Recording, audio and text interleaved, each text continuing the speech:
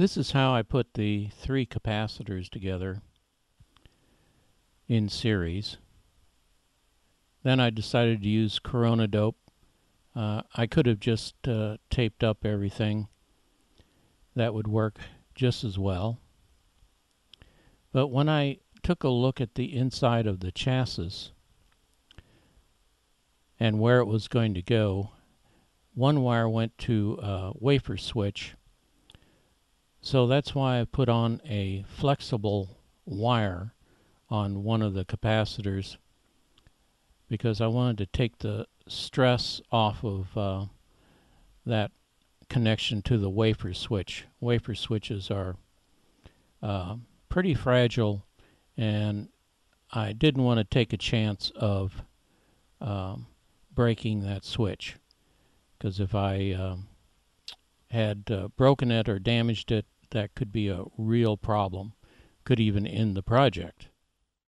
I only had two capacitors that I needed to replace, and here's the other one. It's a 10 microfarad. The original is 10 microfarad at 250. This one, as you can see, is 10 microfarad at 450. And I decided to do it this way because to get at the screw to take that old capacitor out, I would have to unsolder other parts, and I found that it's better if I don't have to do that and move stuff around. It's better just to do it this way, because you might accidentally break something just to remove an old part, and there's plenty of room here, so I just decided to leave it in.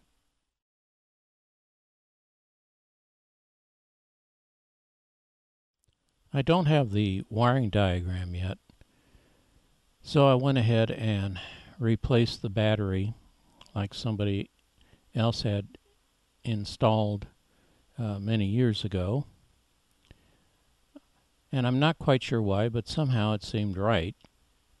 So I thought, well, we'll go ahead and duplicate that, and then we'll just test out the meter and see how it works. I had this on the Variac on 100 volts for about an hour or so. Now it's on 120 volts and everything seems to be fine. Take a closer look here.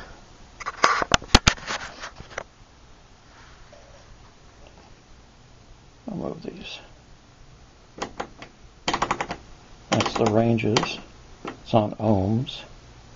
And it doesn't move much, which is a real good sign. Now that was positive volts, negative volts. So it looks like it's going to be pretty good. This is AC volts. And I'll put it on a sensitive reading, and I'll touch this right here.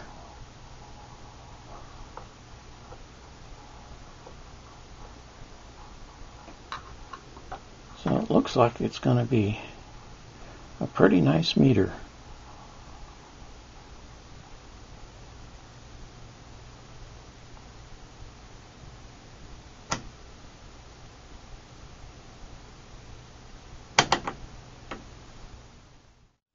When I continue to test the meter, one of the things that I do is I move the tubes around in their sockets a little bit, and when I did that, the meter would show different readings.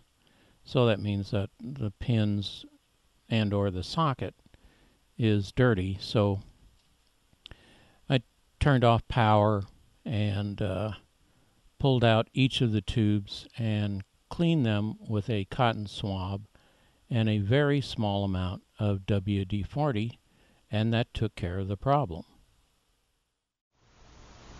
Okay, I want to do a quick demo here. Let's see. Yeah, it looks like the meter's warmed up. Let's see. Yeah, that's okay there.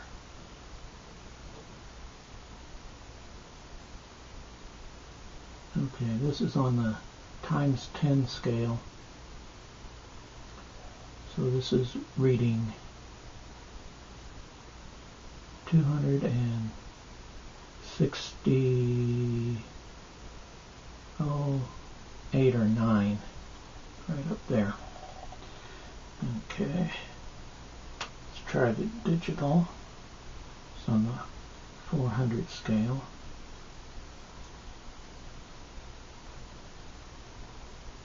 $266.67. That's pretty good.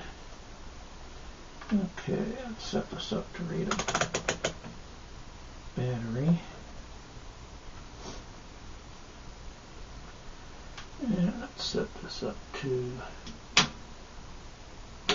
15 volt scale. 9 volt battery, that's weak.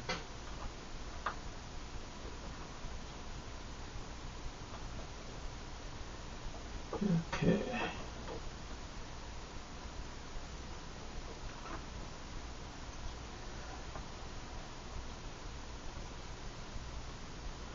Let's see here. It's a little over 8 volts. That's a 7.95.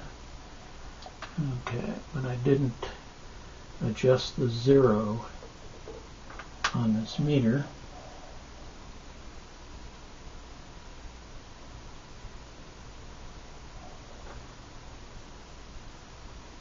It'll make a little difference. Yep, right at 8. Well, that's pretty good.